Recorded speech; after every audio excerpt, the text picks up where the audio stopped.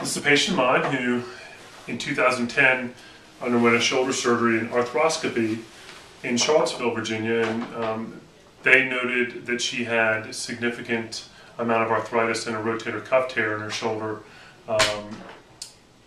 after that surgery. Because of her continued discomfort and pain in her shoulder after her initial arthroscopy, they elected to proceed with a partial shoulder replacement. Unfortunately, after that shoulder replacement, she had continued discomfort, and really her function was very poor. As I recall, you couldn't really lift your arm up past here, maybe. Is that about right? Right. So she came and saw me from Charlottesville, and we evaluated her and elected to, or noted that we had to take out that partial shoulder replacement because it was shifting out of the joint. From the previous arthroscopy that she had, they released some ligaments in her shoulder, and it caused the shoulder replacement to shift out of the joint, and we call that anterior superior escape. And what was happening is that ball was sliding out of the socket. So the only remedy for that would be to take that ball out and put a reverse total shoulder in, and we did that in 2011, and so we're about a year out now, and she's doing extremely well. She now is able to do most things she wants to do. She has no pain, and her function's great. Why don't you show them what she can do? She can lift her arm up, I'd say about 160 degrees. Go and bring it down now.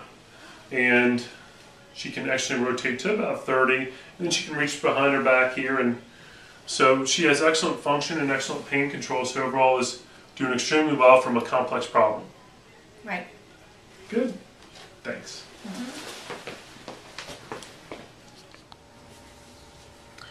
Here you see her preoperative x-rays, including the hemiarthroplasty, which looks to be in relatively good position.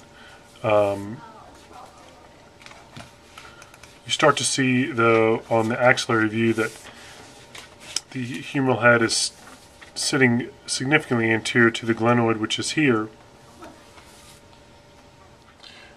This is the patient trying to lift her arm up preoperatively, and you could see that the humeral head was riding up against the acromion, and on exam you could really see how it was coming out the front.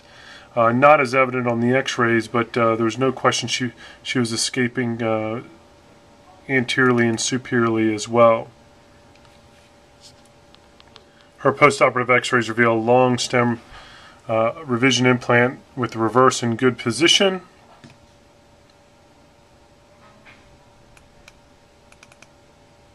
And here's the axillary view with the implants well seated